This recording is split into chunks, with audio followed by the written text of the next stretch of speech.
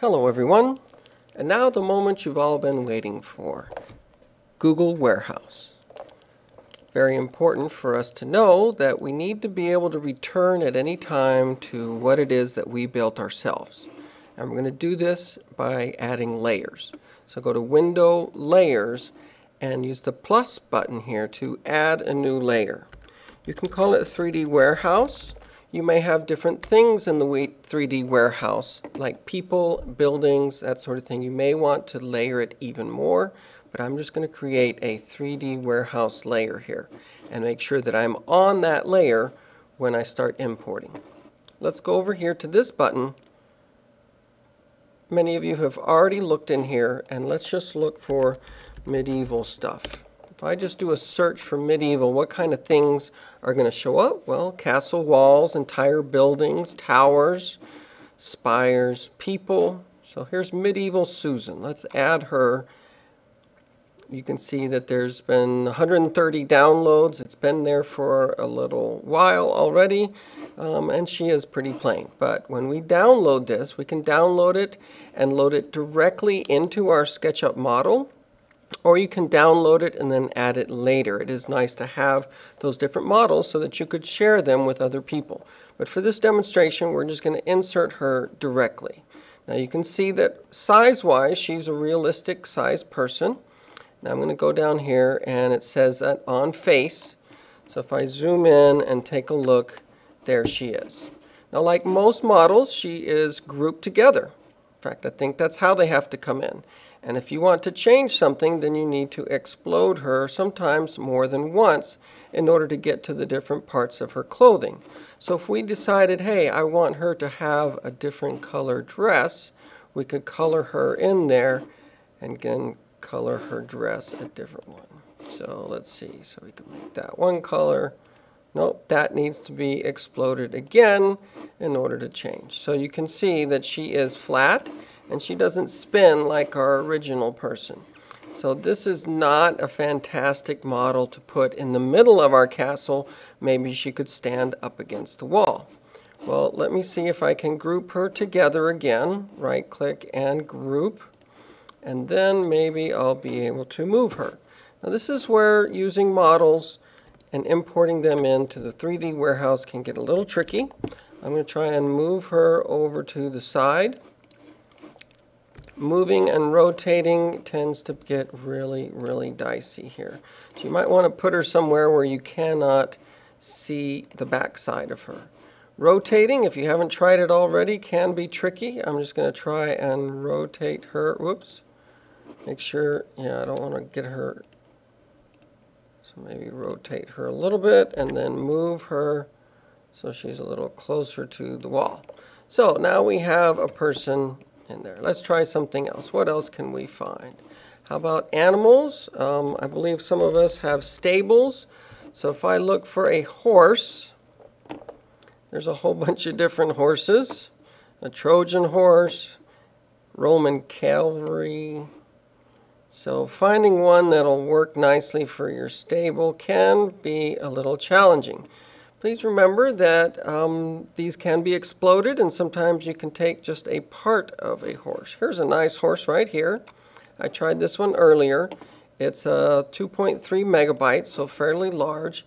And if we import that, you can read all of this. You'll notice that he is bigger than the entire castle, or at least the model is. So I'm going to zoom out and place him over here so he's not interfering, and explode him so that then I can select just the horse, move him over here out of the way, and then promptly get rid of. Well, actually this little well is kind of nice too. Whoops, I rotated. I just want to move him over there. Okay, well, I don't need this ground here, so let's see what we have. First, the well. Obviously, need to scale. So you can scale by grabbing a corner. If you grab something else, you might change the shape of it.